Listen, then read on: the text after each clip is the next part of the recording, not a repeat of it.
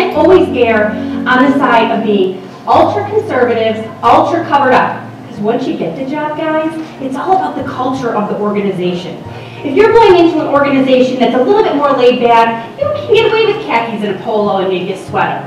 But for that interview, you got to dress for the job you want, not necessarily the job you have. Perhaps the most important thing I am taking away from today is the energy, the enthusiasm of the students. They are engaged, they are excited to learn, they asked amazing questions, and they really want to advance themselves personally and professionally. And I think those are two things that I'm really going to take away from my experience here today. I think sometimes we often hear that this is the lazy generation, this is the generation that doesn't care. That was not what was going on today. These students are empowered, they're excited, and they really want to take their career to that next level. And events like this help that happen. If you make a bad first impression, it takes 21 additional interactions with that person to change that impression. There's so much amazing things that go on inside the classroom, but it's that outside of the classroom experiences where you really are able to bring that textbook material to life. Having events like this where you can network with employers, learn from the best and the brightest in their fields, really help to bring that coursework experience to fruition, and it really helps them engage and connect with what they want to do with their life and what they find so important.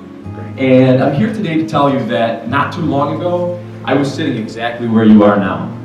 And fortunately for me, I had an astute mentor who taught me how to utilize a free tool that each of us are given, and that's your brain.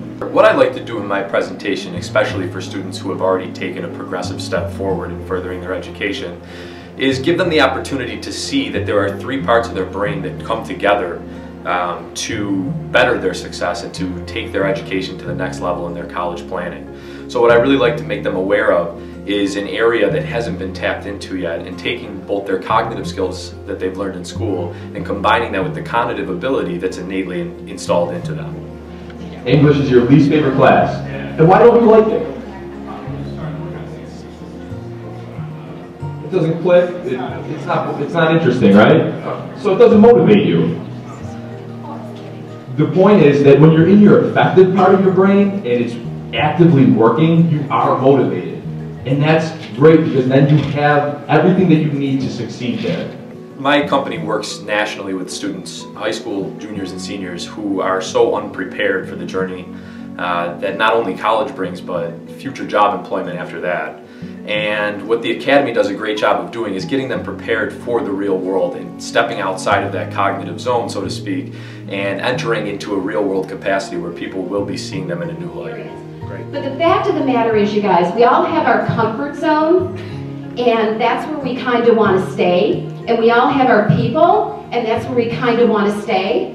And what's really important for you to understand is the more that you can get out and be exposed to different people and be exposed to different circumstances, and you talk about that in your college interviews, you talk about that in your job interviews, you're going to start to separate yourself away from all those negativities that are in the mind of employers. I think what I was most impressed about is how realistic they are going out into the work world about what the expectations are, along with what the obstacles are. They seem very well in tune with those areas, and I think just that level of knowledge is going to be very powerful as they move themselves forward. We're in a very self-empowered career time, and hopefully this information will allow them to achieve their greatest career happiness. See, back in the old days, in my days, it was good enough to be a parrot. Do you have customer service skills? Yes, I do. How about, are you happy? Yes, I am. So you could just respond back with a yes.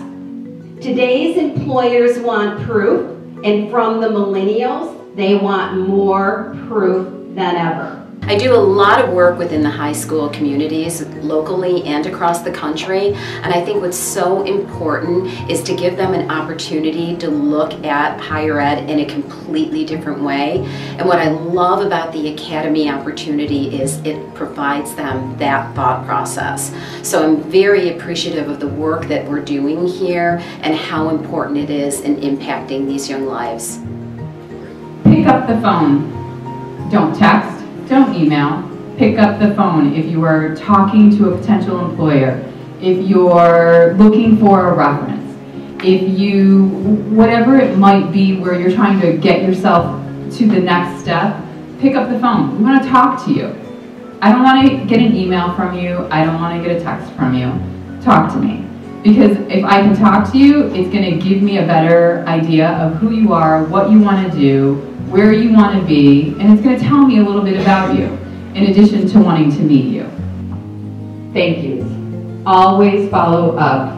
Any conversation you have, any interview you have, anybody that you've gone to and asked for help, follow it up with a thank you. Email is fine, but I'm a real stickler for snail mail. There's something to be said when I get a card in the mail that says thank you for your time, thank you for your help.